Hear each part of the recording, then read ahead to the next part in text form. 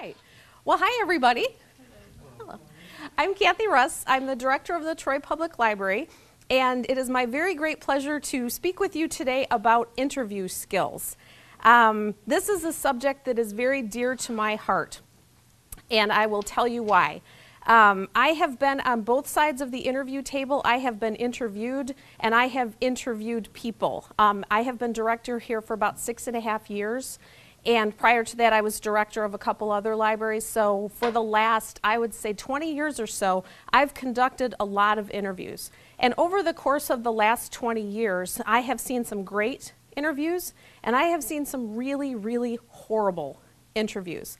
And for better or for worse, for better because it gives me an opportunity to teach this class, but definitely for worse, over the last 2 years, I have been in more bad interviews than good interviews. And it hurts me. It hurts me deeply because I see people with potential who are just sabotaging themselves.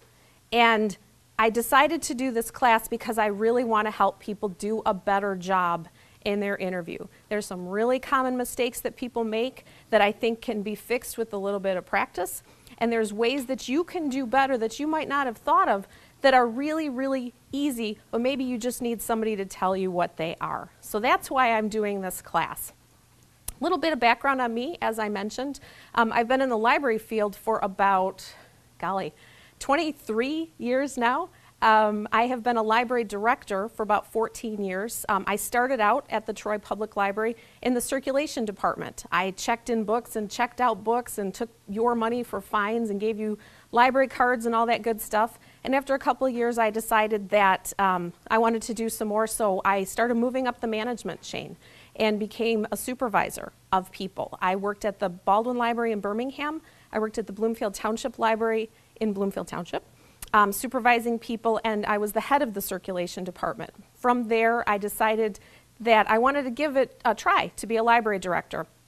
So I got the job at Centerline Library, which is a small library, and from there, I guess the rest is history.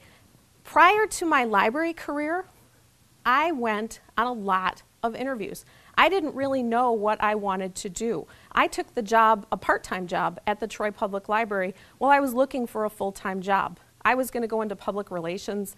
I was going to write press releases and have this glamorous career. And to work at the library was just sort of something to do while I was working towards that. I found a career I loved. I had had no success in the public relations journalism field. I had sent out probably 200 cover letters and resumes. I got nowhere. I started going on library interviews, and I developed a great career. Why is that? Because I found something that I really loved, because I really felt passionate about. So I'm just putting that out there to all of you. Obviously, if you need a job, you need a job. But think about what you're passionate about. What do you like to do? What are you good at doing? Because that's where you're going to find your energy. That's where you're going to find your spirit. That's what's going to give you the enthusiasm. So when you walk into that interview, you're going to light up the room because you're so excited to be there. So I'm just going to toss that out for you to think about. That's not necessarily part of this class, but I think it's a good introduction to our subject. So let's get started. This might seem really basic. What's a job interview? What is a job interview? Any ideas? Anybody ever been on one? Yes. The employer gets to know your qualifications, and it's just a conversation between two people. You're pretty much interviewing them, and they're interviewing you, that you're learning about each other, and if you're a fit for the company. Okay, so it's a conversation between two people, maybe more than two people, you and the people who are interviewing you, about your qualifications for the job, and they're going to decide if you're a good fit for their company, and you're going to decide if you're a good fit for their company, if that's a place where you want to work. That's a fantastic summary of a job interview. I think it needs to be stated before we go into this why we do this and what a job interview is. I think what you said really brings out the heart of a job interview. It's your opportunity to talk about your qualifications for that job. Let me say that again. It's your opportunity to talk about your qualifications for that job. That gets lost an awful lot. Most times these days what I'm hearing is what the job can do for you. What my job that I have here at the Troy Library or any other company, how that's going to benefit you.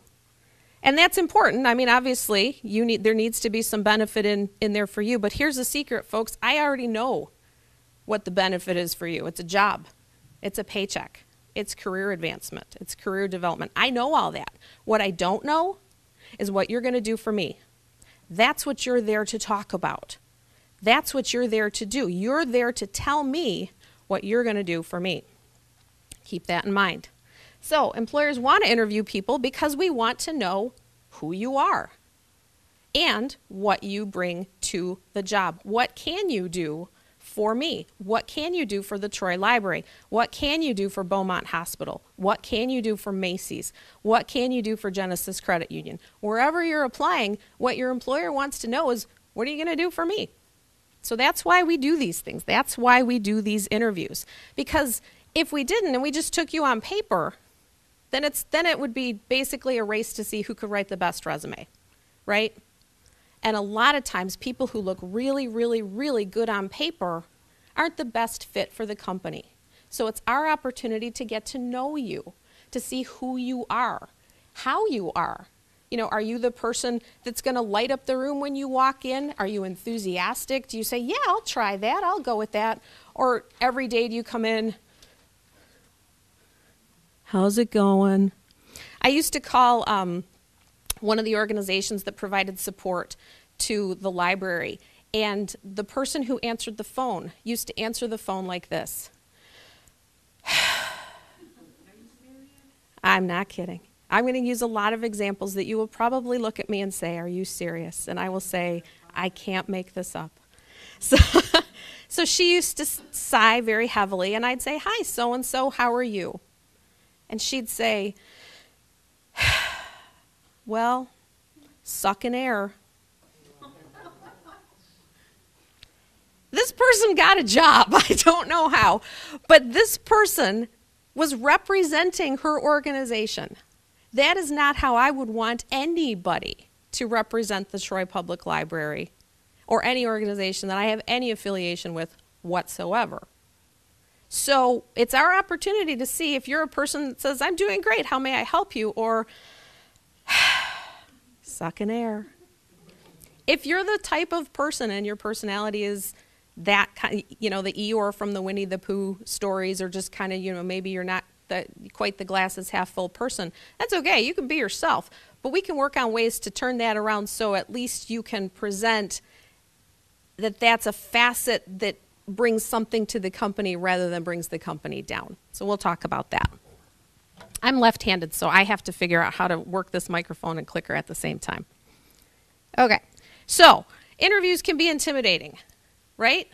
Is there anybody in this room who just thinks, wow, yay, I get to go on a job interview. I'm so excited. Anybody? Sometimes, all right. Well, when you feel like that, how come? Because I might have found a job that I feel that I might be well qualified for, and I might have, and proper preparation might just have me going in with that mindset of saying, let me in there. Yeah, and that's great. That's great, because that shines through. That shines through. So you might be, you're really excited, but you're probably also a little scared, right? But on the other hand, sometimes you know something you're qualified for, but it might be a different kind of market that you've never been involved in. That's like, okay, you know, I know what I can bring, but will they buy? Yeah, so you're excited at a challenge. It might be something that you're not used to, but you feel really good that you're up to the challenge, that you can make it work. A lot of times, though, for a lot of people, interviews are intimidating. And they're intimidating because, number one, you don't know who's on the other end of the table. You don't know how many people you're going to be interviewing with. Sometimes they tell you, but sometimes they don't. You don't know what they're going to throw at you, right? What are they going to ask? What are they going to ask me? You want to be perfect, or you want to be the perfect candidate for the job. So you're putting a lot of pressure on yourself to be what they want you to be. And that is very understandable. It's very understandable. Another reason why it's intimidating is because it's a different kind of conversation than we're used to, right? And we're hanging out, you know, you're sitting in my living room or we're at Starbucks, like, hey, what do you think about that job? You know, I ask questions, you answer them, you ask me questions, I answer them, but we're pretty informal, right? And you can say, oh, wait, I forgot to tell you, blah, blah, blah. In an interview, it's a much more formal conversation. And so you have to be on your best behavior. And that tends to add a dimension of nerves sometimes for people. And what happens in interviews, it's a common thing, is those nerves take over and they just throw you off your game. They derail you. So one of the things that I want to talk about before we get into the interview questions is how you can manage those nerves. Manage those nerves so they work for you, or at the very, very least, so they don't derail you. You want to manage those nerves. Because that really is an obstacle to excellent performance in an interview. Another obstacle that I see all too frequently is lack of preparation. I will give you an example. We used to do interviews over at City Hall, which is the building right on the other side of Civic Center campus. And it's always very clear to me when people have never been to the library. They're interviewing for library jobs, but they've never been to the library. And I had a question, that came to the part of the interview where the person, where I said, do you have any questions for us? And she said, yes, where is the Troy Public Library? Oh, and I thought, really? No preparation, none at all. Do you know what you're getting yourself into? You need to know what you're getting yourself into. If you're applying for a bank job, you need to know that you're going to be working for a bank. You need to have a sense of what those positions entail if you're going to be a bank teller and you've never been a bank teller before. Let's say you've been a bank teller before, but you've never been a teller for that particular bank. You need to know where it is. You need to know a whole lot about them so you can understand that organization and what you might be getting yourself into, at a minimum, folks. And it shows respect. We're going to talk a lot more about that in a couple of minutes. But no preparation is going to really throw you off, because what's going to happen is those first couple questions are going to come your way, and it's going to be really, really clear to both you and to the person who's interviewing you that you haven't done any work. And then you're going to be nervous, and then you're going to think, okay, I just want to get this over with and get out of here as quick as I can. So it's going to probably go from bad to worse pretty quickly. So what else throws you off? Anything else? What else causes you to be intimidated or nervous about interviews? I covered the big two. Oh, competition. That's a good one. That's a really good one. You don't know who you're up against. You don't know who you're up against, so you're kind of scared, am I the best person for this job? I'm going to tell you something. Don't worry about it. Don't worry about it. Because if you believe in yourself and you go into that interview and you can sell yourself in a great way, doesn't matter. It doesn't matter who you're up against, because you're going to be the best one. And you're going to go in and you're going to blow the competition out of the water. But I'm here to tell you, I'm going to say this a lot to you, if you don't believe that, I'm not going to believe it. If you can't sell me, I'm not going to sell you to me. Because here's the thing, the employers, the people who are interviewing you, we're not your enemies in that room, but we're not your friends. We have to give everybody a fair shake. We have to treat everybody the same. So we're not going to give you points or a little push or we're not going to do anything for you that we're not doing for anybody else. So you have to go in and carry that ball and show us. So competition, don't worry about it. Don't worry about it. Because here's the thing, whatever competition there was for that job, you got the interview. Who cares how many people applied for that job? 200 people applied for the job, we're going to interview 7, and you're one of them. That ought to boost your ego and your confidence to the ceiling. Feel good about that. So start thinking about things in a little bit of a different way. You got that interview. If you got that interview, you got a great chance at that job. Okay? So the remedy for all these obstacles, practice. How do you get better at anything? Practice. How do you get better at baseball? You practice. How do you get better at golf? You practice. How do you get better at speaking to a room full of people? You practice. When I started at that circulation desk 20 years ago, I was the shyest person you'd ever want to meet. And I had to take money from people for their fines. And I'd say, you owe 10 cents. And people would say, what? So I just kept doing it. Finally, the chin came off the chest. Finally, I could look people in the eye. And by the end of, say, a year or so, I could explain why the fines were with the best of them and actually collect that money and feel, if not great about taking their money, at least I felt like I could explain why I needed to do that. So, practice. There are ways you can practice interviews and interview skills to be really, really good at answering questions. And we're going to talk about that. So keep that in mind. Practice, not just going over it in the car on the way to the interview.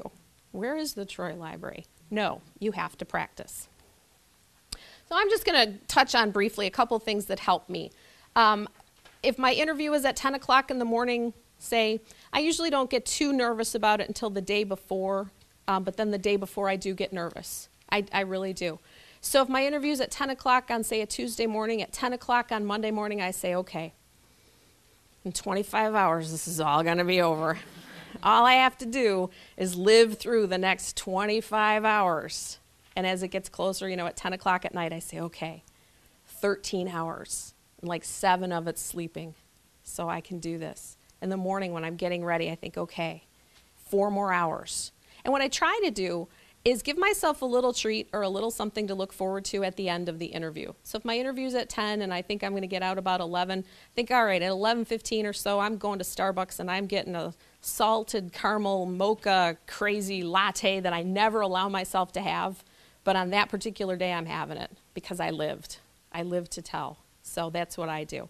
If I really think that after my interview, I'm going to drive myself out of my mind going over it in my head, then I might go to the movies just so I can get out of my head for a couple hours and not think about it. And by the time I come out of the movie, I've settled down, so I'm not obsessed about it.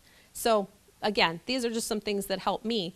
But it helps me get through, and it helps me think, okay, all I have to do is live, and I'm going to the movies with my Starbucks. So I get excited about that. I drink water, especially in the morning. Not so much water that halfway through the interview you need to excuse yourself and go to the restroom. But if you're the type of person who in the morning you have a frog in your throat, drink a lot of water and practice talking. It sounds kind of crazy, but you're in your bathroom getting ready and maybe you're just going, hello, I'm Kathy Russ and it's nice to meet you and blah, blah, blah. It loosens up your vocal cords because in your interview, then what doesn't happen is you don't get that frog in your throat, because then what happens? You're clearing your throat, you're embarrassed, your nerves take over. So what moves to the forefront of your brain? The frog in your throat. And that takes you off track. It takes you off target. It makes you lose your focus. So do what you need to do to manage whatever condition you have so you can be your best in the interview. Deep breathing. Everybody take a real deep breath. I heard this really great technique. You breathe in for 7, hold it for 2, and then let it out for 5. So let's try that.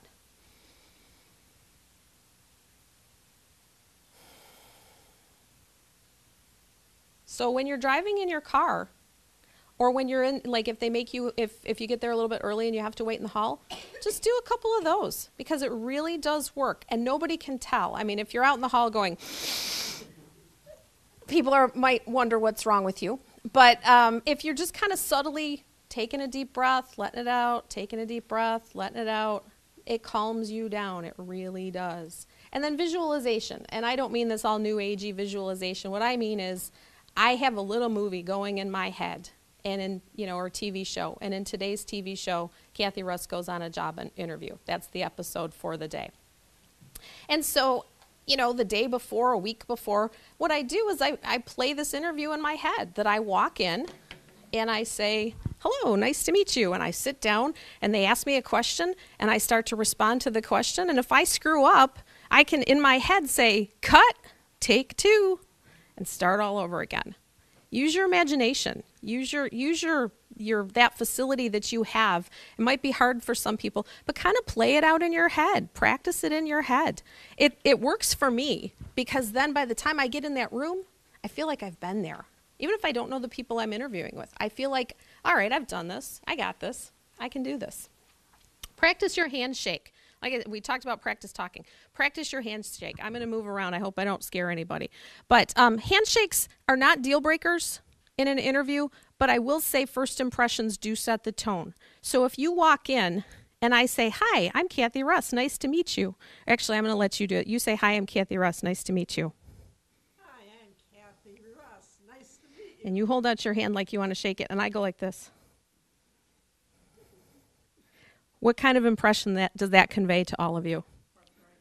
Arthritis. Okay, among other things. How about one of these? Kiss the ring.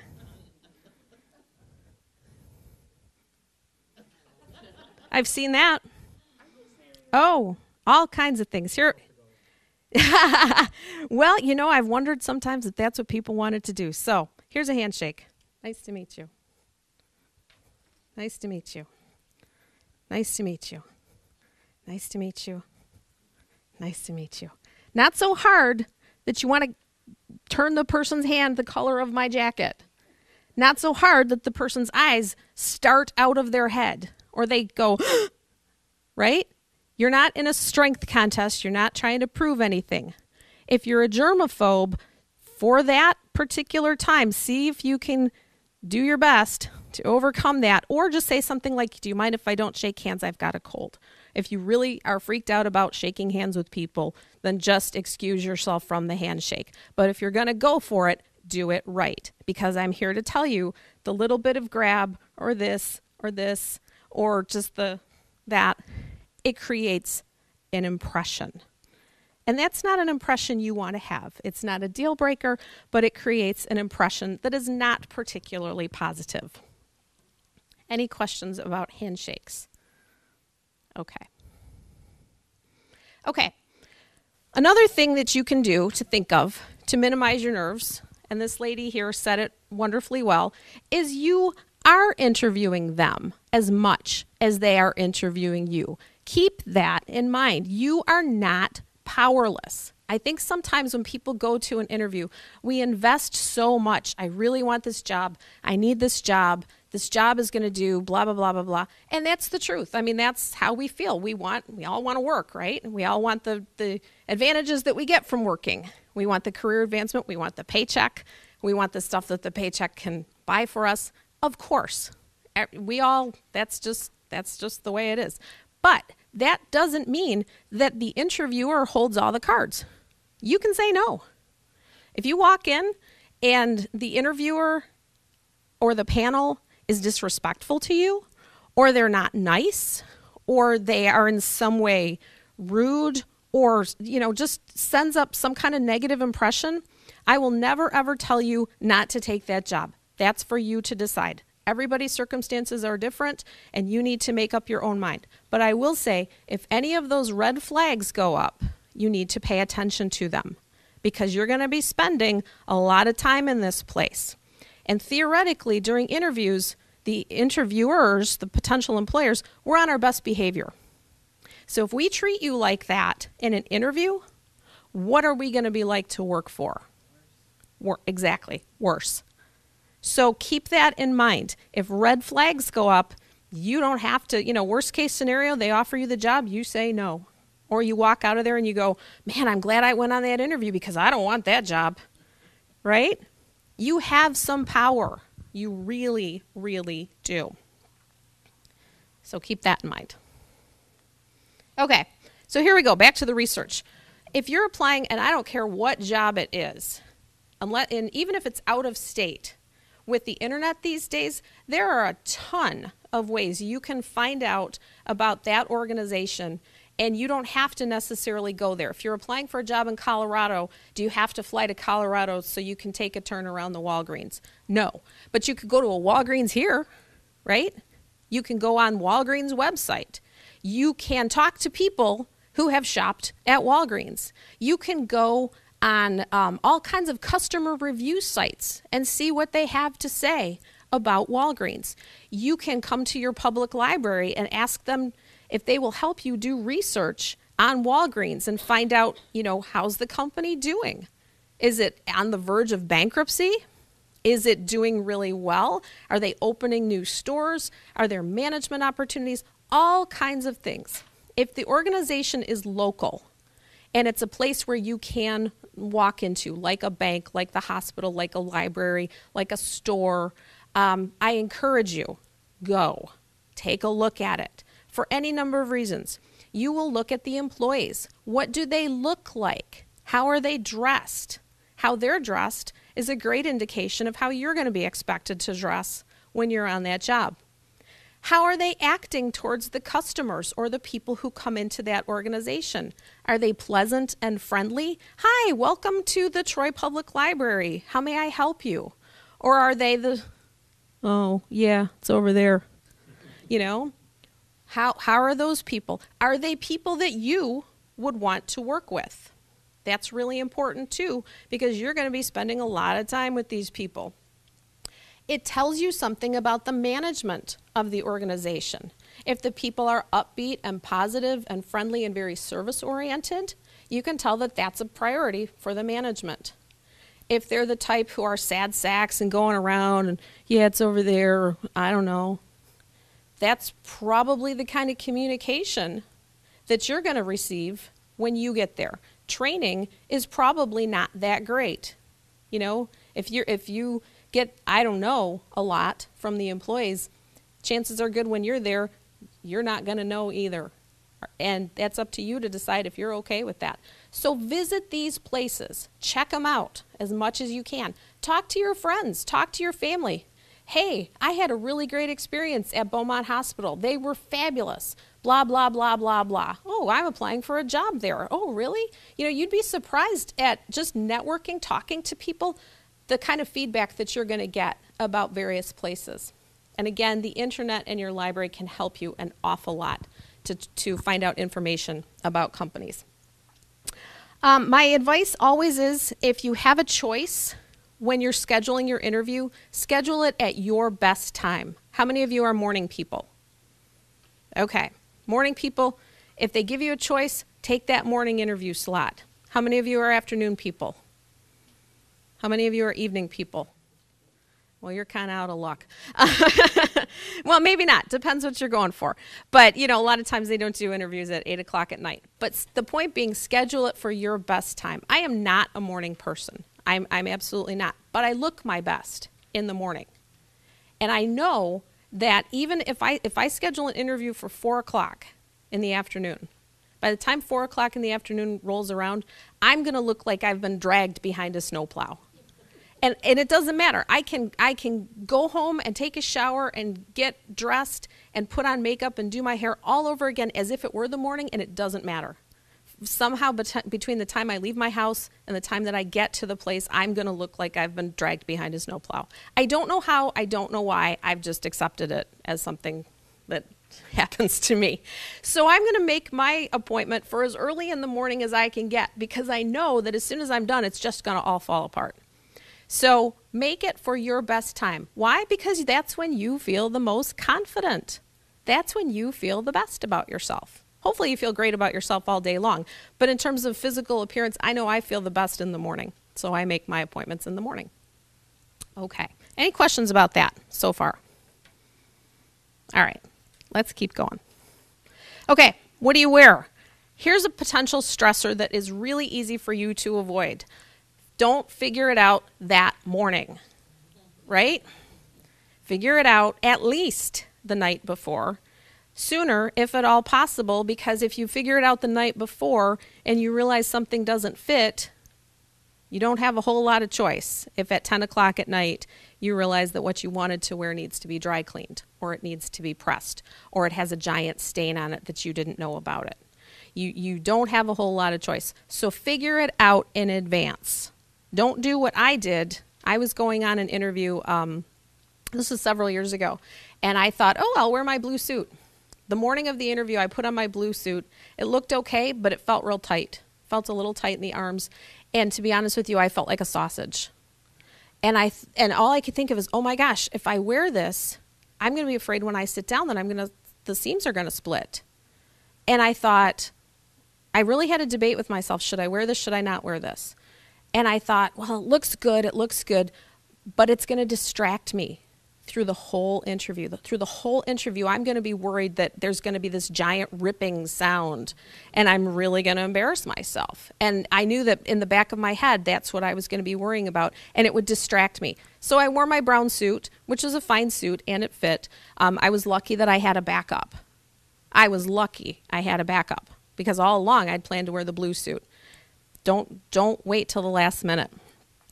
Clean clothes, clean fingernails, clean teeth, clean hair. No excuses. No excuses. You do not have to dress expensively. I don't care if your suit is from Saks Fifth Avenue, if it's from JCPenney's, if it's from Target, if it's from Kmart, or it's from the Salvation Army. If you are clean and neat and pressed and create a good impression, that is enough for me. I don't care. What I want is for you to look nice and be comfortable. That's what you want too. No wrinkles. Get it dry cleaned, iron it, have a friend iron it, find a way. No wrinkles. If you're me, you're just praying that they don't start coming in halfway through the interview, because like I said, about 4 o'clock in the afternoon, but really about noon, for some reason, I just become wrinkled. I don't know how it works, but I know it happens. So I use the dry cleaner. I don't trust my iron, and I don't trust my ironing skills. I go to the dry cleaner. No wrinkles. Be appropriate. This is where that site visit helps you. If you've been to the place, you know what people are wearing. And my advice to you is, if you go to the organization and you see how people are wearing, dress one level up from that. If they're in like khakis and a nice shirt, you maybe wear a nice pair of pants and a sport coat or a skirt and a blazer or something like that. Not necessarily a suit, but you go one level up from that. If you want to wear a suit, wear a suit. You're never going to go wrong with a suit. You are never going to go wrong with a suit, because that demonstrates that you're interested and you care. You don't have to, but don't worry about it if that's the way you want to go. Never, ever, ever, ever, ever, ever wear jeans. Ever. I don't care if you're applying at Home Depot. Don't wear jeans. It's just not appropriate. And when you're in doubt, dress up. Dress up, not down. If you think, well, I should wear my suit or I could wear my khakis, wear the suit, because you're not going to go wrong with that, okay? The better prepared you are in your appearance respect, well-groomed, it shows respect to your employer, and it shows you're interested. We like that. We want you to come in and be excited, like this gentleman talked about. Be excited to be there and have that reflected in your appearance. Okay, be on time. Be on time. If your interview's at 10 o'clock, you better be there at 10 o'clock. It's probably a good thing for you to be there about 10 to 10, something like that. You don't have to be there at 9:30. Then you're just going to drive yourself crazy because you have a half an hour to wait. Then you get to practice your deep breathing skills for a half an hour, and that's a long time. But I'd say 10 to 10. Here's the thing. If we finish up, if there's a person ahead of you, and we finish up with that person, and there you are waiting, we love you, because we can take you and keep on rolling, because there's probably going to be somebody who's going to make us late. And here's the thing. Here's the secret about employers. If we can take you and keep on rolling and you're there on time, we get to lunch that much quicker. We like that. Or we get to the end of our day quicker, because here's the thing. If we're in interviews all day, the work that we usually do is piling up. So the sooner we finish, the sooner we can get back to our jobs. That doesn't mean you have to set speed records in your interview and get done, and we'll talk about that. But if you're on time and you're about 10 minutes early, that helps us out. You want to be the guy who helped us out, right? Not the guy who made us late. Be prepared. Bring any materials with you. If we ask you to bring a portfolio, bring a portfolio. If we ask you to bring proof of degree, bring proof of degree. If we ask you to bring a copy of your resume, bring a copy of your resume. I can't tell you how many times we've asked people, please bring proof of degree, and they don't. Or bring a portfolio, and they don't. You've probably just eliminated about 3 possible questions that we wanted to ask you if you don't bring things. If you eliminate those questions, it's kind of like you're going to get 70 out of 100 on a test, right? We can't score you on those. We can't evaluate you on those things, so you're not going to do as well. So if we ask you to bring something, know that we're asking you to bring it for a reason, and bring it. If you want to take notes in the interview, feel free to bring paper. Bring your own paper. I have had people in an interview say, "Can I borrow a piece of paper?" And that's shocking to me because lack of preparation, right? Lack of preparation. "Can I borrow a pen?" Sure. Okay. But in my head, I'm remembering these things. You should always be prepared to talk about yourself. Review your skills, review your abilities, review your accomplishments, review your achievements. This seems like a no-brainer, right? This seems like a no-brainer. But in many, many, many interviews, if we say, describe an achievement or something that you have accomplished that you're proud of, and people stare at me. And I think, how sad is it that you think you haven't accomplished anything, or that there's nothing that you're proud of, or maybe there is, but it doesn't come immediately to your mind. So I encourage all of you, before you go on an interview, and here's where that practice part comes in, sit down and have a little, cheering session for yourself. For the next half hour, I'm going to sit down and I'm going to think about all the ways that I am wonderful, or what I'm good at. What am I good at? What are things that people have praised me for in the past? "Gosh, so-and-so, you're so organized. Gosh, Linda, when I walk into the room and you're there, you always make me feel so welcome." So think about those things and have them ready to go, because you're going to be asked about them. And again, back to that point that I made. If you can't be your own cheerleader, nobody else in the room is going to do it for you, because we don't know you. You know you.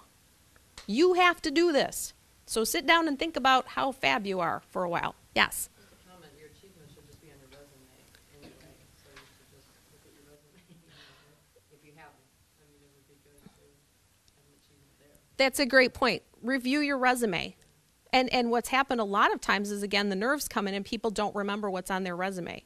I've had people say, hold on a minute, and turn to their resume and kind of page through it looking for something.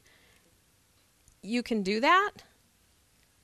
I don't recommend it, because you should have that ready to go.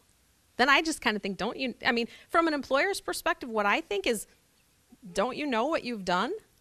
And aren't you familiar? Like, where have you been in your own life? That you have not been familiar with what you've accomplished, or, what you did when you worked for Kelly Services or wherever you happen to be. So yes, review your resume. And if you've listed accomplishments, sometimes employers may go off, and say something else. Or maybe, it doesn't have to be awards too. I guess I'm getting a little off track a little bit, but I want to point out, it doesn't have to be awards. You didn't have to be Employee of the Month. Maybe you created a whole new filing system for your organization that really just revitalized the whole place and improved efficiency by 30%. Maybe you implemented a new system, a new computer system, or a new accounting system, or something that helped that company. That's an accomplishment. That's an achievement. Those are the things that I'm talking about. Those are the things that you should know what you've done and have them ready to go. You need to have a positive mindset.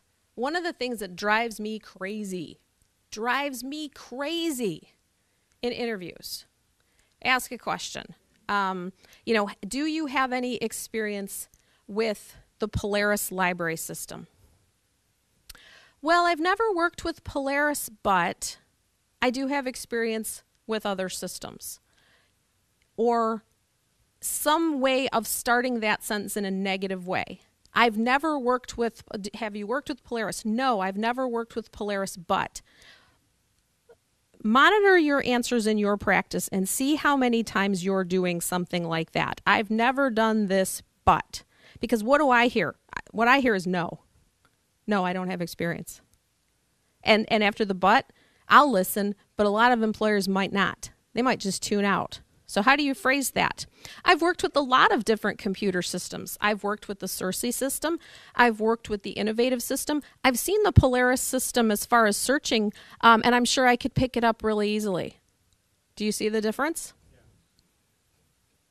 So start thinking about your answers in a more positive kind of way. And you might have to really sit down and think about how to reframe some things that you want to say. I've heard a lot of times, even though I've never done blah, blah, blah, blah, blah. Back to what this gentleman pointed out. Maybe you're going on an interview where you don't have experience in that field, but you have comparable experience in another job. Like let's just use me for an example.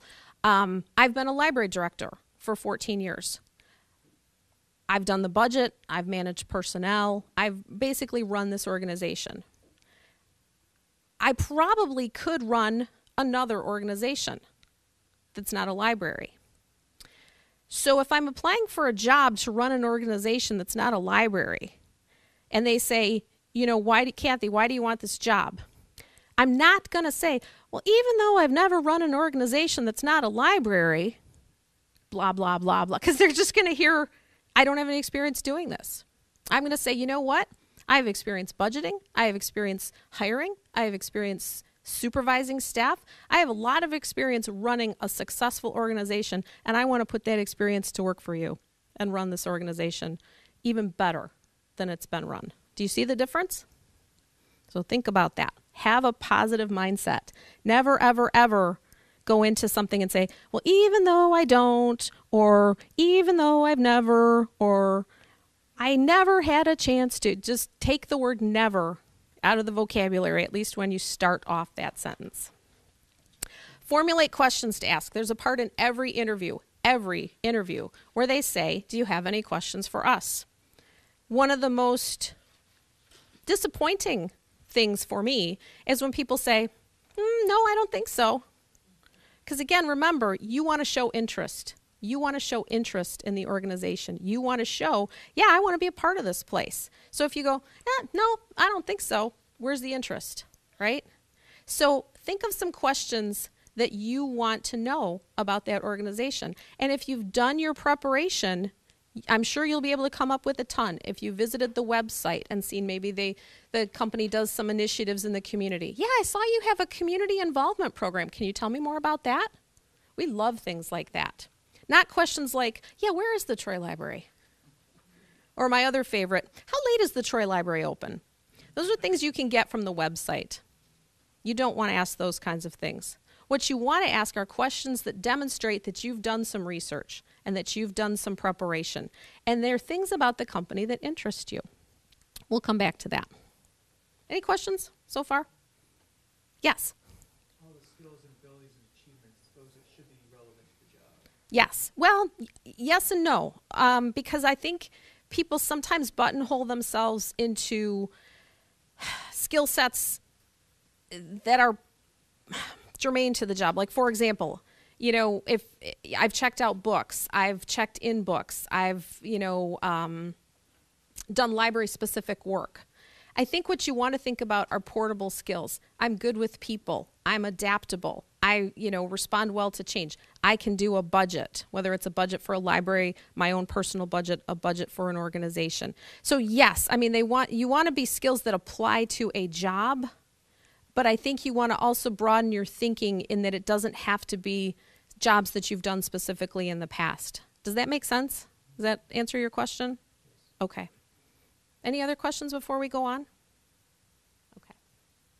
Okay, so here we go in the interview. I want to point this out to you because I think it is very important for you to know. In the interview, your interview behavior is a predictor of how you're going to be on the job.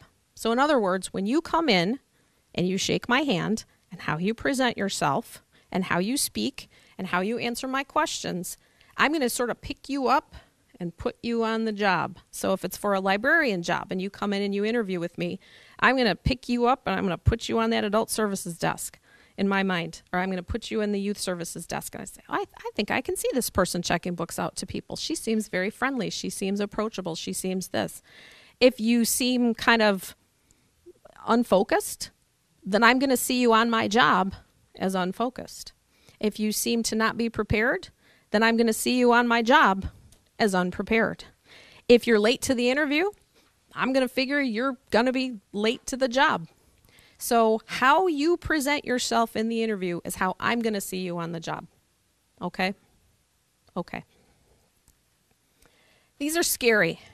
These are really scary. I've done this session for the last 4 years. This is the first time that I've had to include a section on scary interview behaviors because in the last year I've been scared, to be frank with you. Facial expressions as editorial comments. What do I mean by that? What I mean is when I ask someone, tell us why you applied for this job. Did you really not see that one coming?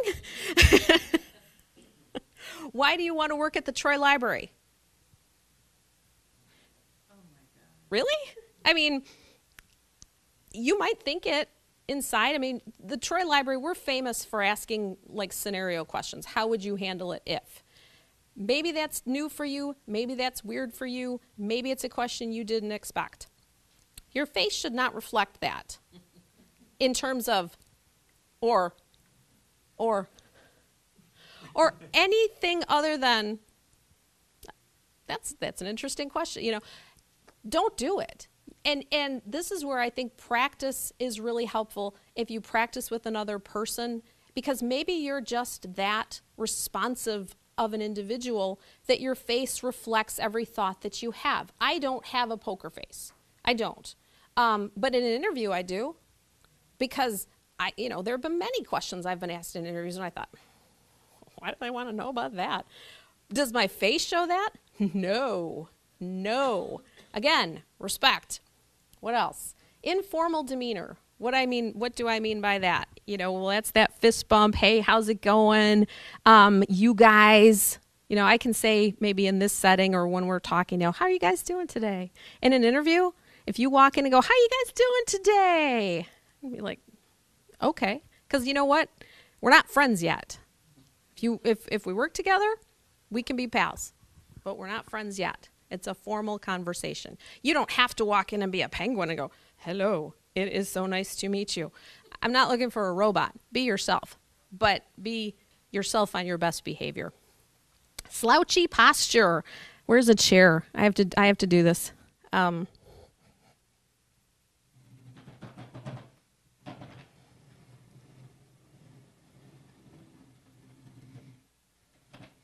Had an interview, and I've seen this more often than not lately, but this one was just egregious. Brought the person in, invited her to take a seat. She sat down.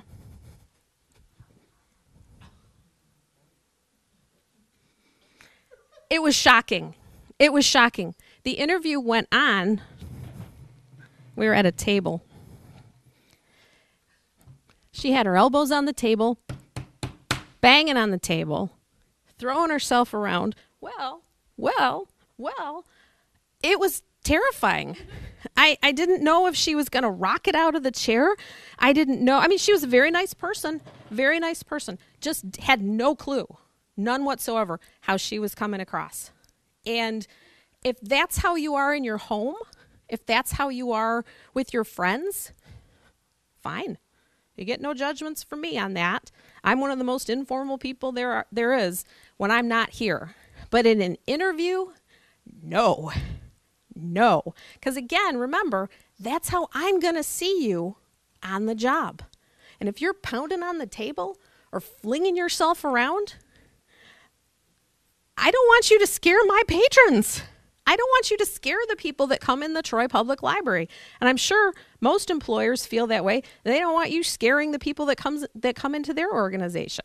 Yes, did you have a question? Anything to her about what she was sitting and pounding on the What I try to do is I always offer people who don't get the job. I'm sorry, I have to say this for the camera. The question was, did I say anything in the interview about the improper posture and behavior? And the answer to that is no, I didn't in the interview. What I always do is offer people the opportunity to come talk to me after, if they don't get the job. I am always happy to provide people with feedback, constructive feedback, if they want to hear. Because I feel like it's not my point in the interview to say that. The interview is to find out skills and experience and why you're suited or not suited for this job. It's on you. And if I, in the middle of the interview, say something like, it's really not appropriate for you to sit like that, I feel like I've just really disadvantaged that person because they're going to be horrified. And I don't want to throw them off their game. They're throwing themselves off their game. And I hate to say this, but I have to say it, if I know some people who are repeatedly going on interviews and repeatedly not getting jobs. And those are the people that I really wish would come and get feedback, because there's probably 2 to 3 things that they could straighten up super quick and get that job, but they just don't have the awareness, the self-awareness that they need to kind of polish those things up.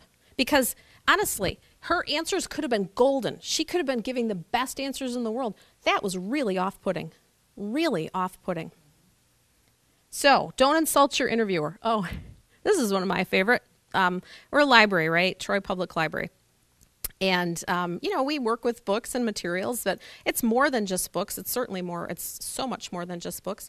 But sometimes when people come in for a library job, they feel like they need to make a comment about working in a library. And if you have your library degree, I figure you kind of know the environment, you know what you might be getting yourself into. So we asked this one young woman why she wanted to work at the Troy Library. And she said, well, I love books and I love reading. And that, just so all of you know, we don't do that here. I love books and I love reading too, and I get to do that at home. Because if I'm in my office just reading all day, well, then the taxpayers would probably be pretty mad. So, and the librarians are on the desk to answer people's questions and help them out. But okay, I understood where she was going with that. That didn't upset me. That didn't throw me. But she said, I love books. I love reading. Okay. She said, I'm kind of a dork that way. Well, I'm the head of the library. Am I like the head dork? And that might be taking it a little too far, but why would you say that? Why would you say that? I guess I'm kind of a dork that way. It's introducing a negative where where no comment is necessary. I think, I will give her the benefit of the doubt, I think she was trying to be funny or be humorous or be, I don't know, be informal, just be endearing, I don't know what. It didn't work. So here's the lesson. Don't do it if you don't think it's going to work. Don't take the shot unless you know it's going to work. And the only way you know it's going to work is if you know the person who's interviewing you really, really, really well. I gave her the benefit of the doubt on that one. I didn't hold that really against her. But I did think it was not quite appropriate. And I've had variations of that over the years, whether it's a dork, a geek. Yeah, I've always been a geek. I always loved going to the library. I was a geek when I was a kid. Why are you running down the field or putting a negative connotation on a field that you want to go into? Why are you doing that? It'd be like, if you want to go into a science job and you said you were a dork or a geek or a nerd. I mean, it's just not necessary. So keep in mind when you're going through your answers or when you're going through what you might say for those kinds of things, just be mindful of that. So use humor appropriately. And again, we've talked about this. I've kind of hammered this. Don't highlight what you don't have, even though I've never blah, blah, blah. Don't do that. Vague answers. Vague answers. Vague answers usually indicate to me that you don't know the answer to the question. So if you don't know the answer to a question, you can say, you know what, I'm not familiar with that. Can you please tell me more about it? Or don't try to fudge your way out of something. We asked a question in an interview for youth services about the Common Core. I don't know if all of you know what the Common Core is. It's a set of standards that they're being implemented across the country, or it's being talked about implemented across the country in schools so that all curriculums are the same. So we asked a question for youth services librarians about the Common Core. And it was really clear right off the bat who knew what it was and who didn't. The ones who didn't said something about apple cores, something about, it's really important that we have core standards for things, and then kind of went off track. If you don't know, you don't know. So don't try to fudge it if you don't know. Yes? Back to what you were saying about facial expressions. Yes. I was told once about videotape yourself. Uh-huh. Everybody's got smartphones now. Mm-hmm. Video yourself while you're doing an interview facial expressions or the way you answer questions. That's a great tip. If you can, video yourself answering questions. You can use your smartphone to video yourself. If you have video equipment, you can do that. If for some reason you don't have access to that, or you're not comfortable with it, or you think a camera might, you might be too self-conscious and you might freak yourself out, bring a friend. Bring a friend, but pretend that it's the real thing. Forget that it's your friend and just do as much of a real life interview situation as you possibly can so your friend can give you some feedback. And I think that's a great idea. Thank you. Thank you for bringing that up. Oh, the mirror. Yes. Yes. And if you have no video camera and all your friends are busy, go to the mirror. I've done that.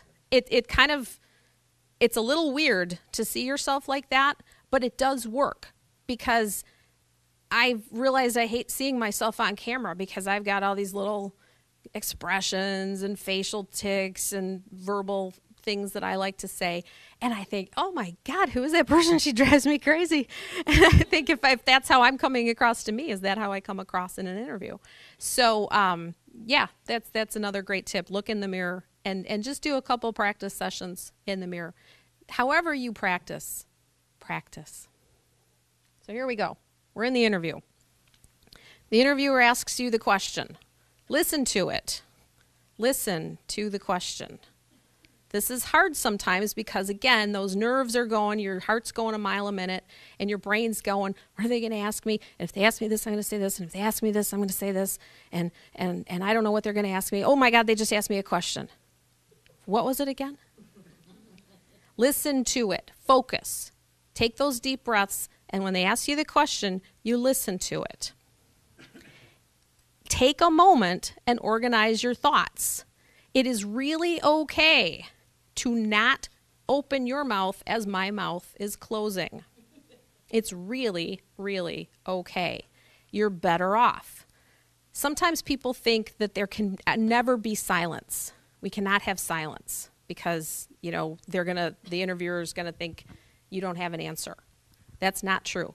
Let's look at how long 5 seconds is. And I'm going to ask you a question, and I'm going to give you 5 seconds. So, why do you want this job?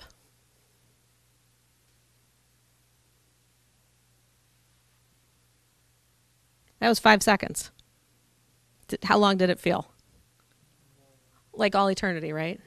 That was 5 seconds, folks. It felt long to you. It didn't feel that long to me on the other end of your answer. It really didn't. 5 seconds. I was in an interview once. This, again, I give you these horror stories because I like to show you the extremes. So it will stay with you what not to do. Every question we asked, she took truly 30 seconds to answer. So here's well, I don't even know if we can do 30 seconds because I might go crazy. Here's 15 seconds.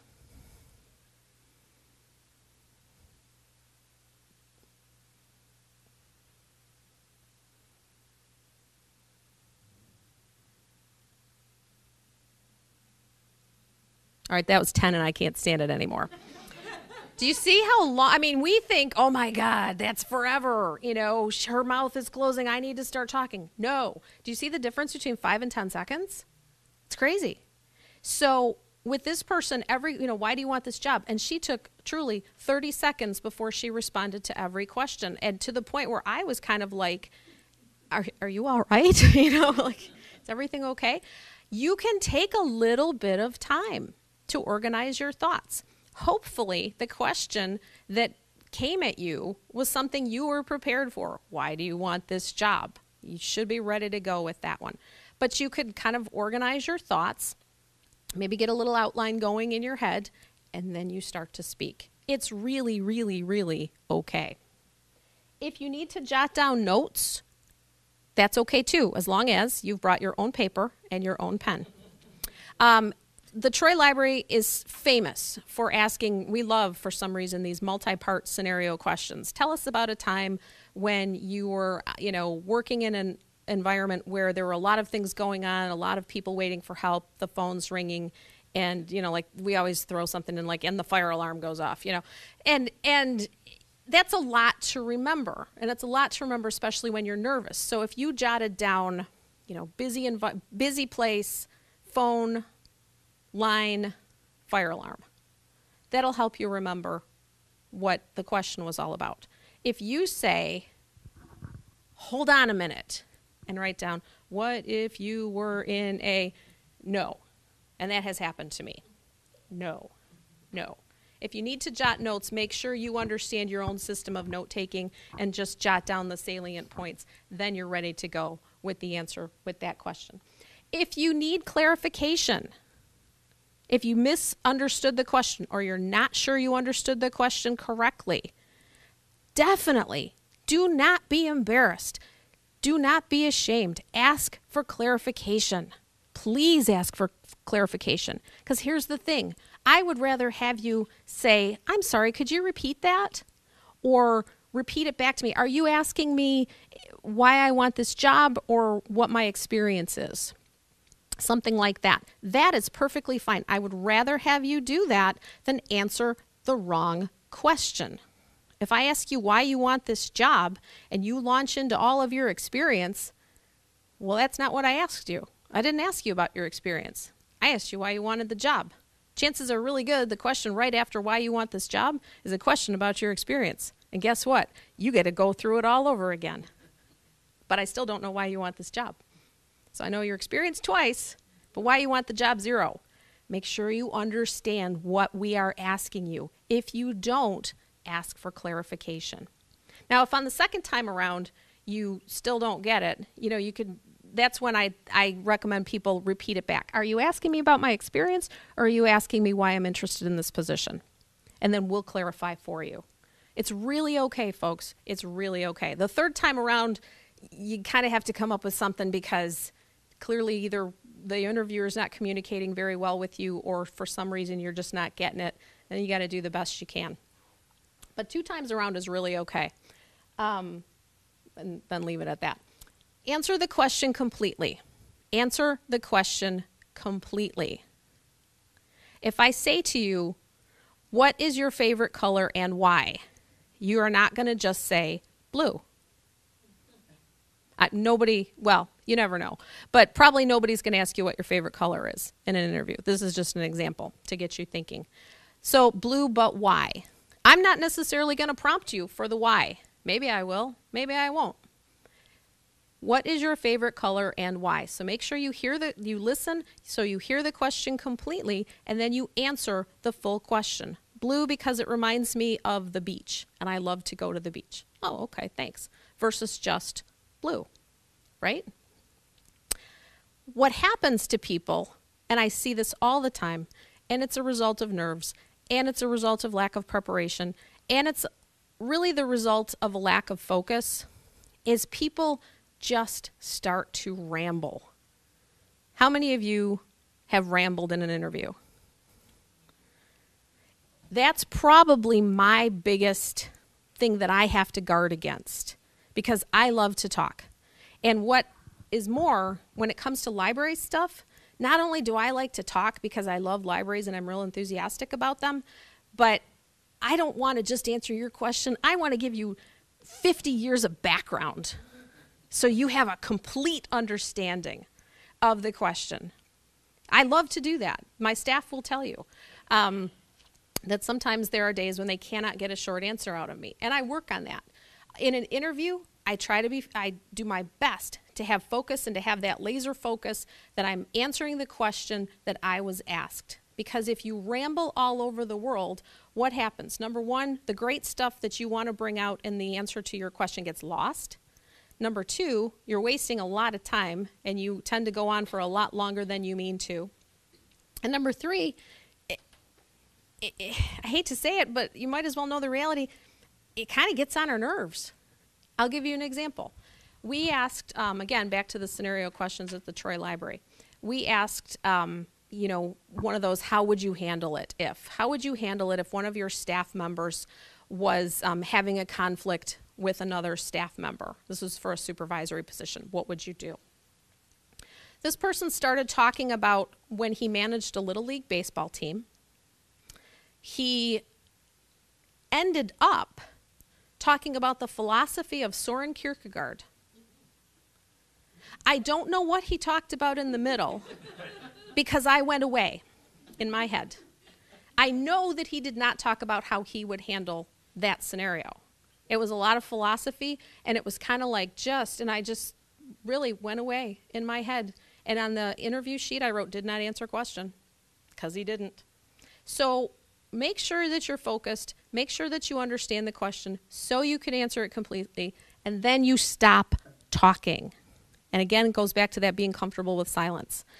If your interviewers are writing, you don't need to keep talking while they're writing. They'll catch up. You don't need to pace your answers to the speed of their writing. And if you stop talking and they're still writing, that's okay. They'll probably appreciate that. If you've answered the question, you're comfortable with it, stop talking. That's your opportunity to catch your breath, take a deep breath, go, yeah, check your watch maybe subtly, or, I'm about halfway through, another 45 minutes, and I'm on the road having that Starbucks. Awesome. I've lived this far. I can do this. Whatever it is you do during that pause, collect yourself. Enjoy it. Enjoy the break. What's really kind of odd sometimes is when somebody gives this great answer. They give a great, great, great answer. And then there's like about a 10, 15 second pause where we're just finishing writing, and they go, and another thing, and you just go, well, where'd that come from, And it might be something that has nothing to do with whatever the question was, because they've kind of like decided that they needed to fill that silence. So don't ramble. Trust me. There we go. Don't ramble. Be comfortable with silence. Be respectful of the interviewer's time and your position in the interview queue. If you're the last one before lunch, like if you have an 11:30 interview, you better be on your game. Not because if you make us late for lunch, we hate you, but if your interview is scheduled for a half an hour and you go an hour and a half, well, then we're not real happy with you. If your interview is scheduled for a half an hour, keep that in mind. Okay, half an hour. They've allotted a half hour. Your answers are short and sweet. Comprehensive, but short and sweet. Because you don't have hours and hours and hours to get into the background of every situation or every question that they ask you. They haven't allotted you that kind of time. So tailor your answers accordingly. So just be mindful of where you are. If you're the first one right off the bat and you go too long, you're making them behind for the rest of the day. Having said that, if you're out of the interview in 6.5 minutes and they asked you 10 questions, you didn't talk enough. Yes, no, maybe, I don't know. Troy Library is a great place. You want to find the balance between enough information and not enough information. And we'll talk some more about that. But your answers, how you craft your answers and how you manage your time, it does demonstrate good time management skills. And be honest, again, I'm going to relentlessly stress this, be honest but positive. Always, always, always positive. But be honest. If you don't know how to do something, you don't know how to do something. That's okay. I don't have any experience with that, but I'd love to learn how to do that. I've never done that before, but I'd really love to do that, something like that. But start out with, I'd love to learn how to do that, rather than, I've never done that. Oh, yes? Do you have any thoughts about panel interviews? Do I have any thoughts about panel interviews? Let me ask you for more information about that question. Just like any experience with it, in terms of how to approach a panel interview. Sure, we do all panel interviews here at the Troy Library. And I think a lot of places, if they don't, they probably go to panel interviews. A small company might have just you and one person in the interview, but chances are really good you're going to have at least one other person, or at least 2 to 3 people interviewing you, so a panel. These days with Skype, there are Skype interviews, so you might be on camera or via Skype talking to somebody or a room full of people in another building. That's common too. I did an interview one time. It was a phone interview, and there were 30 people in the room. And that was just so strange. But the thing is, with the phone interview, you just make sure your dog is outside and not barking, and, try to keep the noise in your environment down to a minimum. But back to your question about panel interviews. I think what you want to do in a panel interview is make sure that you are including the panel in your answers. So even though you might be asking me the question, I'm going to respond to you, but also I'm going to look at you and you and you and you. I'm gonna when I'm providing my answer, I'm gonna make sure I include the room in what I say.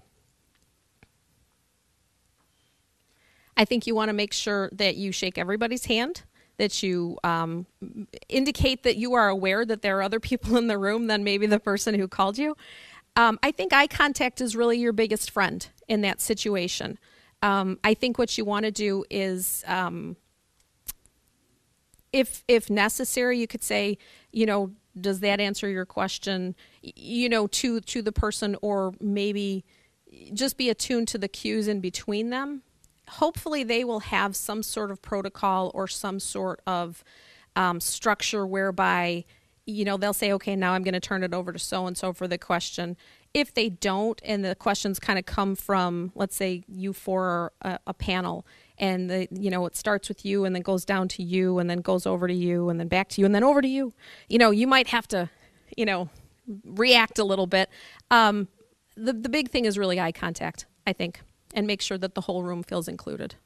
Does that answer your question? Okay. Yeah. Yes. Yes. Yes. Yes. What you want to do, you're shaking hands with everybody. On the way out, you're shaking hands with everybody. You're thanking everybody. Absolutely. You then at the end, and we'll talk about that for the thank you notes. Yes, if you're going to send thank you notes, you want to send a thank you note to everybody on the panel. That's a really good thing to do. Even if they might not be all the people who have who you'll be working with. They might not be people who even necessarily have a say in the decision, but it's polite and it's respectful, and a lot of times you just don't even know. So. Does that work also? I had an interview with an HR person and a sales manager that would be reporting to the sales manager, and I think I can have a more rapport and the dialogue going back and forth just between me and him. Mm-hmm. And I thought about that afterwards, and it really wasn't equipping for the HR person as much. But whenever he asked me a question, I should really be directing to both of them. Yes. Even though it wasn't a full panel, just two people. I think the thing is, and that's where your practice comes in, whether you look in the mirror or whether you practice with a friend or get a couple of friends. Like, for example, when you stand up in front of a room full of people, I've been trying to make eye contact with all of you at one point or another, because I'm not just teaching this class to you, right? So when you're talking to a room full of people or a panel full of people, you want to make them feel included. It doesn't mean you have to go, hi, how are you? Yes, I'm so, in your head, you're going 5, 4, 3, and then over to you, and then over to you, and then over to you, because then you kind of look like you're doing one of these, right? You want to make it natural, but in that regard, pretend it's a conversation. When you're talking to your friends, you're in a group of your friends, you might have that rapport with some of your friends, and maybe there's a side conversation going over here. But you're talking to them too. So just make sure you throw the HR person a glance every once in a while, or a smile. So it's good to have rapport. If you develop a rapport in an interview with somebody, that's a great thing.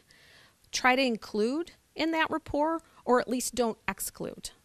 So it doesn't seem like, it was just the two of us and this poor person was just there to take the notes. So, yeah, yes. Okay, I have to leave at 12. I have a question, and it's like jumping ahead. So where it says it's over. Now what?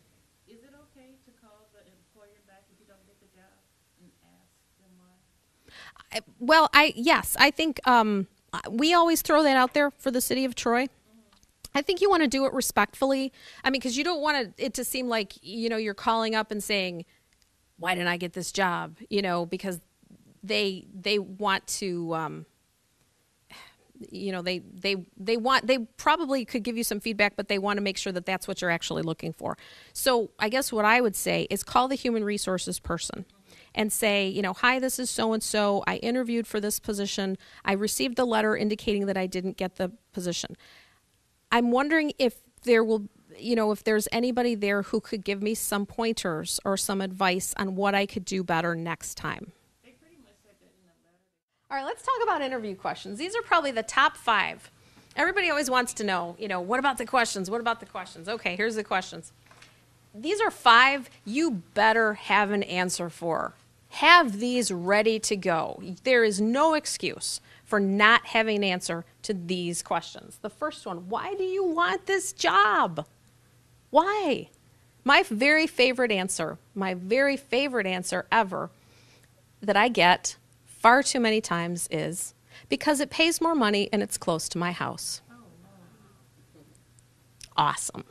I mean, how can they say stuff like that in the interview? This is like blowing my mind.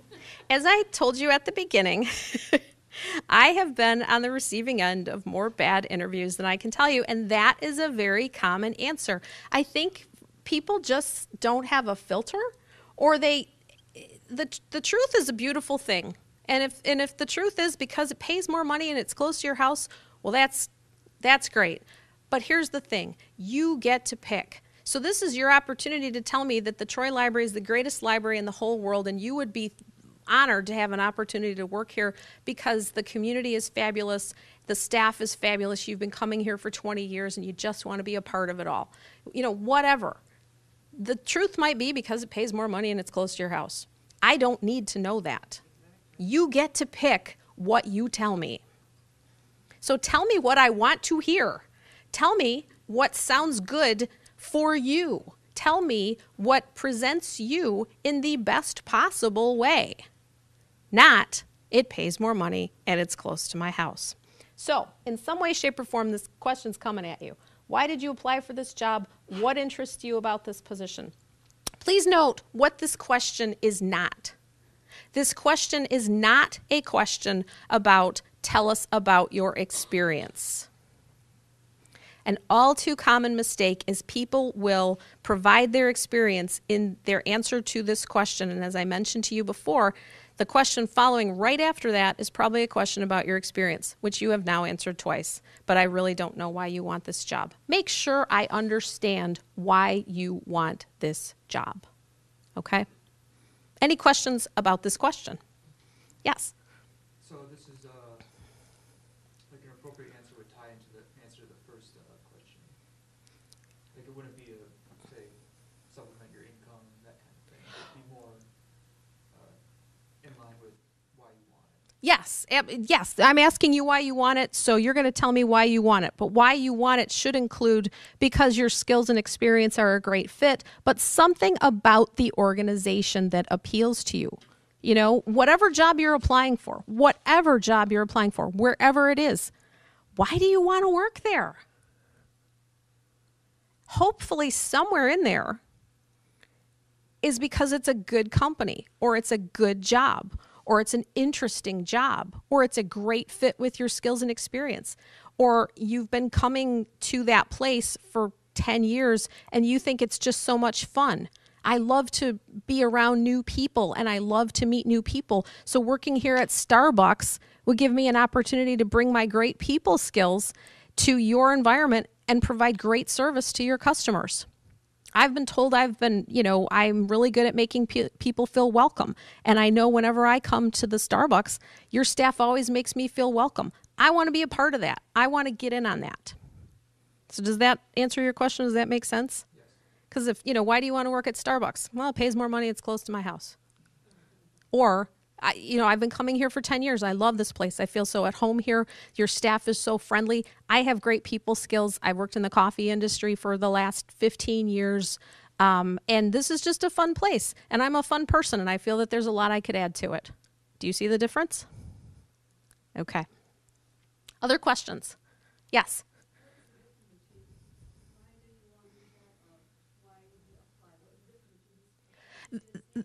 There's not much difference. What I wanted to demonstrate, what the question was, what's the difference between these three questions? They're asking the same thing. You might not get a question that says, why did you apply for this job? You might get a question that says, what interests you about this job? You might, have some variation on that, but what they're asking you is, why did you apply for this job? Okay. Here we go. Experience. Now you get to do it. Now, here we go. Yay. Now you can tell, for however long you feel appropriate, all the wonderful experience you bring to the job. Tell us about your experience. How long have you been working as a librarian? What have you learned as a librarian? What, have you been a bank teller before? Whatever it is. Something about your experience. Here's where you say, well, you know what? I started off in libraries in 1991. I worked in Cirque. I enjoyed it. Wanted to try new challenges, became a library director, found a career that I loved. The rest is history, blah, blah, blah. However you consolidate that, encapsulate it, and put it out there, there's your experience. Questions? Yes. Okay, if you don't have any experience, perhaps you don't have experience with that particular position or that particular job, but if you have looked at the job description or the job posting, chances are good that they've put in some typical responsibilities or some qualities that they want the employee to have. So if they say customer service oriented, you've never been a bank teller before, but you worked at Macy's, you have customer service experience. So you can bring experience maybe that's comparable into that answer, okay? Or maybe you have no job experience at all, but you've done a lot of volunteer work. Volunteer work, make no mistake, is work, okay? So that's when you bring that in. Or let's say you haven't had a job and you haven't had any volunteer work, but you were the president of the school's PTO and you've done a lot of committee work for schools or your church organization or another organization. That is also work. Don't get hung up on whether it was paid or not, because doing that kind of work, committee work, for example, if you ran a successful event, you planned a fundraiser and raised $5,000 for your church, or you planned and ran a bake sale for the school's PTO, that shows organizational abilities, it shows attention to detail, it shows that you can run a meeting, it shows that you can get a group of people to do what you need them to do. This is leadership, okay? So think about it like that. Maybe you don't have specific experience for that job. That doesn't mean you don't have experience, okay? So that's why I really do recommend to all of you, you sit down and you have that little session with yourself for a half an hour, a half day, a weekend, however, long you feel you need, where you review everything you've done and see how it applies to the job that you're applying for. Okay? I just want to say thank you. Oh, you're welcome. Nice to have you at class. Good luck to you. All right. So, what kind of person are you? What do you bring to the job? Who are you? This is where they might ask, tell us about your strengths and weaknesses. They might say, that kind of thing. What kind of person are you? What skills do you have? That sort of thing. So, strengths. Never, ever, ever just say, you better have some strengths and you better be able to talk about them. Most people can usually come up with a couple of strengths. I'm organized. I have a lot of, I care about detail. I pay attention to detail. I'm very friendly. Okay, that's great. It's the weaknesses. And I don't like the term weaknesses myself. To me, I think it should be, something that you can work on. So think about it like that, something that you can work on. When we've asked this question at the library, people are usually pretty good with the strengths, but I've seen a lot of people be kind of lukewarm about the strengths. Well, I guess I'm pretty organized. Well, are you? You tell me. And with weaknesses, when people say, I really don't have any, I always think, well, really? Because I do. And I'm running this place. Should we all be scared? I mean, everybody has something that they can work on, right? But here is the beauty of answering this question. Again, you get to choose what you tell me, okay? Whatever you tell me, I don't know any different because I don't know you. So if you tell me that you pay attention to detail and detail is really your thing and you kind of need to work on that a little bit because sometimes, it might distract you from doing other tasks. I'm going to say, okay, that's a good one. I like that. The key is whatever you say, make sure you follow it up with how you are managing that, okay? Let me give you an example. I'll tell you what mine is, okay? I will, on camera, to the whole city of Troy, I'm going to tell you what my weakness is, and here it is. So if I'm asked this question in an interview, I'm going to say, well, you know, I'm not as strong in technology as I am with some other things. I'm fortunate that I have a job where I don't really need to, you know, I'm not the person who's programming the servers. And that's a good thing because that is not an area where I am particularly strong. However, I've really tried hard to build an excellent technology team of people who do enjoy that sort of thing. I listen to them. We talk a lot about technology. I try to learn from them. I do a lot of professional reading so I understand what's going on in the world of library technology and, you know, new products, new things we can offer our patrons, new things that our staff can take advantage of. And so I really try to work on that by keeping in good communication with my tech staff and by doing a lot of reading on my own. Where's the weakness in that? I don't love it. I don't. It's not the thing that I'm immediately drawn to. Here's how I manage it. I read, I try to remember, and I have a great staff who helps me out a lot, who I listen to, and I respect their expertise. Right? So does anybody see any problems with that? No. So again, do this preparation session. What are you perhaps not as strong in that you can turn into something that you can bring out in an answer but demonstrates how you manage it? Okay? I would not say something like I can't be on time to save my life. Okay? I would not say somebody in a previous class asked, well, should I say something about I have really poor time management skills? No. Don't do anything, don't say anything that's going to hurt you. Find something that you can take and turn into a positive, okay? And that's going to require some thought on your part, but turn it into a positive. And remember, you get to choose. I don't know any different. Be honest, but because if I went into an interview and said I was a computer whiz, I would be found out very quickly. So you want to be honest, but make sure you can spin it. What do you bring to the job? You know, here's your achievements, here's your accomplishments, here's all that stuff. Why should we hire you? We talked about competition. What sets you apart from everybody else? Why you? And this is really the big thing. If you don't do it, nobody's going to do it. This is the part where you bring it home. If you hire me, I'm going to take the sales in this company over the $4 million mark. If you hire me, I'm going to put this place on the map. If you hire me, I'm going to whip those people into shape and, you know, and get them, you know, this team's going to run like a well-oiled machine. You know, whatever it happens to be, what are you going to do that nobody else can do? And that's for you to answer. And what's your salary? A lot of times people get thrown by this question, you know, when they say, you know, how much are you expecting? Hopefully the job posting had a salary range. If it doesn't, here's where the Troy Public Library or your local library is really a friend. Because if you're applying for a job, we have all kinds of resources that can help you find out how much that position probably pays.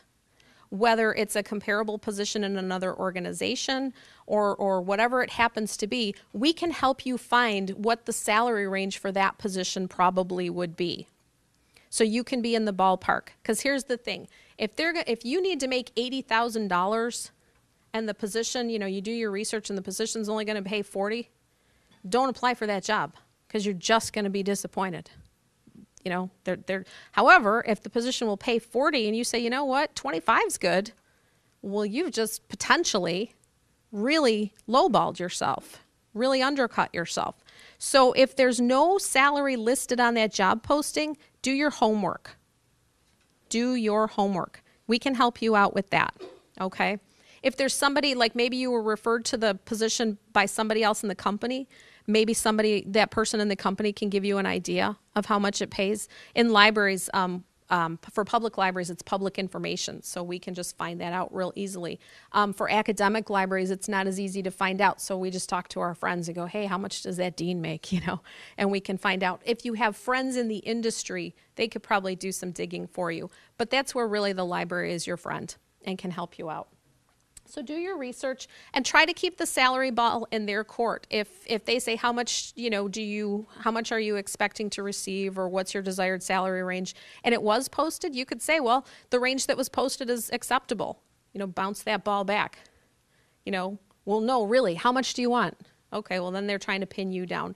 And then, give a number somewhere in the range, whether it's the range that was posted or the range that you researched and found out.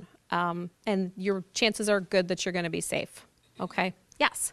I've been told also that, that the job you're going for is not competing with your last job in terms of your salary, that they're going to be competing with the market value is for that position. So even if you made 45 in your last job, it doesn't mean that the job you're interviewing for has anything to do with that last salary.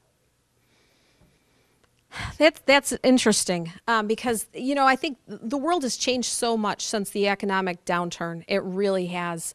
And just because you made $45,000 before doesn't necessarily mean you're going to make $45,000 again.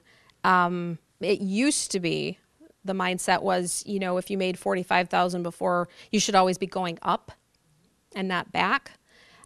I personally think that that's an individual decision. I mean, there might be, you might have salary standards that you have to make a certain amount in order to make your house payment, your car payment, So to me, what can you live with?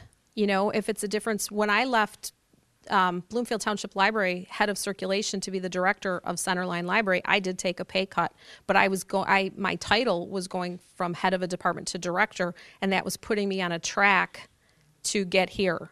So that was an investment I was prepared to make, and it wasn't a huge pay cut. That was worth it to me. I think if you do your homework, again, if you need to make a certain amount of money, or you want to make a certain amount of money, you owe it to yourself to do that homework, because why apply for jobs that aren't going to give you what you want? Unless it's a job so you can get your foot in the door and move up the chain. But if you need to make 40 and the position's offering 25, you're just going to disappoint yourself. You're not going to get what you want. So do you put yourself through that? That's up to you. Sometimes when you change careers, you were going, like you were a library director and now you want to work for Greenpeace. I might have to take a significant pay cut if I want to go work for Greenpeace. Maybe in my other life, I've saved enough money that I can absorb that and I can take a pay cut and it's worth it to me because I really want to do this. Well, that's up to me. So I guess my advice is just know what you're getting into, which isn't really an answer to your question. No, I was more saying that, like, you're not going to compare the two salaries. That your new job that you're applying for is against the market. That you're going to be looking at that salary. It's not against what you used to make. True. Yes. Yeah. And I think sometimes what employers do is they ask for your salary history because they want to see if you're in the ballpark, like in terms of expectations or what you're used to making. Is this position going to be a significant raise for you versus is this position a significant pay cut? I think if it's a significant pay cut, then what may happen is it kind of what happened to the lady who was here before is although it was a little bit different scenario, why do you want this job? Is this just a stop in the road before you go off and do something else? And then it would be your job to say, no, this is, no, I've been a library director, been there, done that. I've always loved Greenpeace. It's a career change. This is what I want to do. It's your job to convince them that you understand what you're getting yourself into and you are in it for the long haul and it's not just a stop in the road. So. But that's a good point. The other thing too is salary isn't everything. What kind of benefits are you going to get?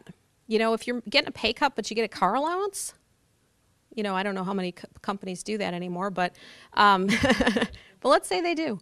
Or you're taking a pay cut but they reimburse you for maybe you get a paid lunch or something, or maybe the company brings in lunch for the staff every day, or maybe you get a gym membership out of it or something like that. Maybe there are some other things that offset that pay reduction. So what's important to you? Do employers ask for proof for the salary, or is it just like you would give them a salary history? A lot of times, yeah. Do employers ask for proof? Sometimes they ask for a salary history, and they usually say, include resume, cover letter, and salary history. something like that. On the City of Troy, there we have an application format, and it says there's a box called, and it says desired salary, and then we have you fill in what amounts to what would be on your resume, and there's a little box that said, salary, and then you put in, whatever per year, that kind of thing. So there's various ways that we ask that. No, I have not ever, I've never seen or heard of that. It doesn't mean that they couldn't, but I wouldn't. I think they're, I was going to say, when they do the reference check, they might ask, dates of employment and ending salary or current salary. Sure, sure. Yeah. All right. Okay, so we're in the home stretch. So in your interview, never, ever, ever badmouth a former employee. Why did you leave the, such and such job? Oh, I hated that guy so much. My boss was such a jerk. No, don't do it. Because we think you're going to do that to us. Don't do it. It's just not professional. It's really not professional. Don't downplay your skills and abilities. Up, positive, up. Not have a good answer for a standard question. All those 5, you should have something ready to go. And this is in your handout. These are just words employers like to hear. Can't go wrong with these. So the way you act during an interview is the way we're going to see you on the job. We talked about that. We care about your past only as it is a predictor for your future. So for example, if you had 7 different jobs in 7 years, that might raise a question for us. If it seems like you only stay in a place for a year and then you're moving on, we might ask about that. If you have an answer like, well, my husband's in the military and he was transferred 7 times in the last 7 years, and I've taken jobs wherever we've lived, but he keeps being transferred. But now he's stationed here. We have a commitment from the base that he is here for 6 years. So I will be able to work for at least 6 years here, something like that. Explain it. If you can explain it, then there's no problem. If you go, I was just kind of trying to find myself and I don't know what I want to do, but this sounds fun and I think I'll give this a whirl. No, not gonna fly real well. And how can you help this employer organization? What can you do for us? How can you make us the best organization we can be? How do you help me make the Troy Library the best it can be? How do you help, whatever your organization is, be even better than it already is? What do you bring? And you all bring fabulous things, fabulous qualities. And do you want to? Is this a place where you want to work? Is it? That's up to you. So, questions you should ask. These are I'm just throwing this out there. What are the skills a top employee would have? That's a good one to throw out. If you can't come up with anything else, you can throw it back to them. Yes, on this job, what are the skills a top employee would have? What are the challenges and opportunities this organization is facing? But really, for me, what it comes down to is, what do you want to know about this place? If you've done your preparation, you've been here, you've walked in, you've seen the environment, you've seen the atmosphere, you've been on the website, you've talked to your friends. What do you want to know about the place? Not where is it, not how late it's open. What do you want to know? Tell me more about that community program where employees have to spend, 2 hours a month helping homeless people build houses. Community involvement or tuition reimbursement, or, I read that after 5 years, you'll send people for a master's degree. Is that true? Man, that's great. Can you tell me, how does that program work? Those sorts of things. What do you want to know about this place? So the big question is, if you're offered this job, do you want to work there? Are they people that you would like to work with? And is the organization's goal or mission compatible with your own? I think that's really important to keep in mind, because if they're doing something that you don't believe in, that's going to be a tough fit, and again, that's up to you. Everybody needs to work and everybody has their own situation. But if it's something that doesn't really sit well with you, is it something that you should really be pursuing? That's up to you to think about. So it's over. Yay, you lived. You lived through it. You aced it. You knocked it out of the park. All those great things. You went and got your Starbucks coffee, and then you went to the movies, and you came home and you had a nice dinner with your family and told them how wonderfully well you did. In between all that, send a thank you note. It's okay to get business cards. You can also call the HR person and ask for names or email addresses or addresses, mailing addresses. Email's okay. Email's fine. If there's just no way that you can get a note out, you can do an email. But I think I will always opt for the handwritten personal above an email. If email's the only thing you can manage, do it. Do something, even if it's only email. But if you can spare the change for the thank you cards, do that, and the stamps, do that too. And again, if you don't get the job, sometimes you can ask for feedback. I think it does take bravery to do this because you don't know what you're going to hear. But if you do it and they give you some constructive feedback, you can take that in and it will help you for the next time. And all it takes, folks, is one successful interview, and then you don't have to do it again. Hopefully ever, but at least for a very long time. So, all right. So what questions do you have? We got we have a decent amount of time, so we can take questions. Yes, ma'am. I don't think you need to do that. The question was, in an email, do you put an attachment, a letter attachment to the email, or just do the email? I think just an email is perfect. I really do. You know, dear so-and-so, thank you so much for the opportunity to interview with you last week. No, because you know what? Oh, you know what? You're fine. You're fine. I would do it today. And I would say, you know, something like taking the opportunity or, you know, thinking about the position since our interview, I am even more excited and interested, something like that. I think you're well within the ballpark. I mean, 3 months later, no. Oh, you're very well. It's my pleasure to do this. And I have to tell you all, I commend you for taking the time to come to this session. I hope what I've talked about has been of benefit, but I really commend you because to me, you are gonna get those jobs. You will get those jobs because you care. You're here, you're learning, you know, even if I've said one thing to you today that helps, it's worth it to me. If it helped in any way and you'll know, then you will get that job because you want it. And you care, and you're practicing, and you're working to be the best person you can be. And I think that sets you apart, honestly, than people who on their way to the interview are, you know, kind of maybe thinking of some things, or who just sort of walk in cold and wing it, quite frankly. Those are the people who, I'm sorry to say, are probably going to have a real hard time, but you're putting the time in, and so, you know, bravo for you. So let's give you a round of applause. The thing is, too, if you do go on a lot of interviews, and you find that, you know, maybe you've gone on a couple, and it's just not happening for you.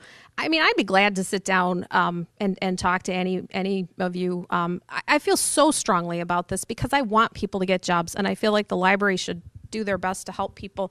I think every single person has so much potential, and every single person has something marvelous to bring to a job. They just have to do the work to find out what that is and do a little bit more work to bring that out. A lot of this is common sense. A lot of this you already know deep inside. It just makes sense. Is there anything today that I've said to you that is shocking? No. It makes sense, right? But the nerves take over and you forget. Or you kind of just, you know, are so used to being truthful. And I'm not saying don't be truthful in an interview, but you can phrase things in such a way that they reflect well on you. Then I can't be on time to save my life. I have really poor time management skills. You know, I mean, when people have said that to me in interviews, I think, oh my goodness, you poor thing. you just don't know. It's a lot of education. So anyway, what other questions? I've bludgeoned you into silence. Yes.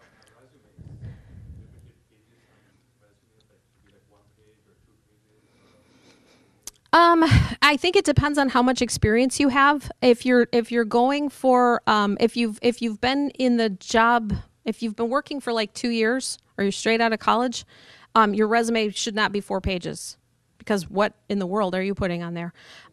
If you have been in the library field for 20 years, My resume is 2 pages of experience, and then a third page is like professional activities and conferences and presentations that I've made, and awards and that sort of thing.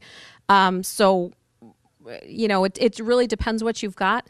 This is a good time as any to put in a plug. The library does do a program called Information or Skills for the Job Seeker, and they cover resumes and cover letters in that session. There's also all kinds of library resources about resumes, about cover letters. If you're not into books, we have a lot of online resources. There are also some databases and that kind of thing that can help you to put together an effective resume and a cover letter. Library staff's always happy to help. So I hate that I can't give you a really specific answer to your question, but it really depends on your background. I'd say 2 pages is a good rule of thumb if you've been working for a while, okay? But make sure, here's the thing with your resume, make sure if you're going for 2 pages, make it an effective 2 pages. You don't need an objective anymore. Your objective is to get the job, right? If you have an objective, you have to change it every time you apply for a different job. My objective is to be, if I say my objective is to be a library director of a large suburban library, but I decide I want to work at Greenpeace, well, I got to go in and change that. So you want a resume that you don't have to necessarily have 84 versions of, right? The other thing is, and the thing is too with an objective, it really is irrelevant these days. Your objective is to get a job. Don't put in things like hobbies, collecting stamps, turtles, and watching sunsets. You're taking up space on your resume with those things that have nothing to do with the job. And you're taking away space that you could fill with some amazing thing that you did. So think about it that way. Use that space to highlight what you've done or skills that you have or something, whatever you bring to the job. Okay? Does that answer it? Okay. Yes. I would still go a little formal. I'd still go on the formal side because, again, you're not hurting anything. Right. Right. I've, in interviews, I usually say, I'm Kathy Russ. I'm the library director. And I'd say 9 times out of 10 get thank you notes addressed to Dear Miss Russ, which is fine. If somebody said Dear Kathy, I probably am not going to think too much about it, but right. And you always want to, again, like dressing up, err on the side of formality versus informality. Yes. I have a question about cover letters and resumes. My situation is a couple of years ago I worked a job for 2 years and I was laid off. And then a couple months later, I wound up getting a position that held for a year that I lost due to medical long-term stay in a hospital. Would it be appropriate to write something like that in my cover letter so these prospective employers don't think I'm job hopping, that I actually have legitimate issues for not holding a job for more than a year or 2 years or up to 2 years? I think it really depends on how you phrase that. Yeah. I really do, because here's the thing that worries me. If I say, yeah, sure, go ahead, but it's phrased in a certain way, like, and I'm not, please don't misunderstand me. I'm not saying you're going to do this, but like, dear sir, madam, I'm interested in this job, even though I was off work, for health reasons for 2 years and, got laid off from this other job. I'm ready to work now. I mean, don't lead with that because that, I think, immediately sets up an expectation or a perception in the mind of the employer. I will tell you, folks, we did an interview panel. It's on the city's YouTube channel. It's called What Employers Want, and you can look that up. We had representatives from Genesis Credit Union, Shore Mortgage, and Brian Kishnick, the city manager, was also here. A lot of them said they don't pay too much attention to cover letters. That doesn't mean don't write a good cover letter. It just means that I think sometimes the bigger the organization, they may or may not be looking at cover letters as like scrutinizing them. So I don't think it would be necessarily a bad thing. However, I don't think it necessarily has to be there. I think it would be something that if it came up in an interview, you should have an answer for. So what I would recommend to you is write your cover letter, leave it out, and highlight the cool stuff that you've done, the skills you have, the experience you have, what you bring to the job. If you're left with a space, or it seems like there's a good way to kind of indicate that, then I'm sure you could throw that in. I think I'm leaning towards leaving it off, to be honest with you, because it seems like such a dicey proposition that you don't want to end up shooting yourself in the foot. Right, yeah, 'cause I'm just curious, because my resume kind of looks like it's got holes and, just like short-term Right. employments, and unfortunately, What I would do is just make sure in the cover letter and in your resume, you really highlight all the skills you have. okay, And all the work experience you do have, especially if your work record was, if that's just a little bump in the road and everything prior to that has been, fabulous, I wouldn't worry too much about it. I really wouldn't, because I'll tell you, I worked at Centerline for 5 years. I left Centerline and I was in a job for about 15 months. I left that job and was in the other job for 11 months, and then I came here. And that other job that I told you about that I didn't get, the reason that I didn't get it, I aced the interview, but I had 2 short stays. And I could explain them, but I didn't get it. I didn't put anything about it in the cover letter, and I wouldn't have put anything about it in the cover letter. It was just, one of those things. The job came up at Troy Library. I'm from Troy. I got my start at the Troy Library. I love this place. It is part of my heart. And I basically brought that out in the interview, and they were able to, and explain the 2 short stays. I got the job. So it doesn't have to count against you as long as you can explain it. oh, absolutely. So, right, that absolutely. With the economy, especially, oh my gosh, folks, this is, there's been nothing like this probably since the Depression. People with the layoffs and with, companies downsizing and all of that thing. There's probably not a family out there who hasn't been affected.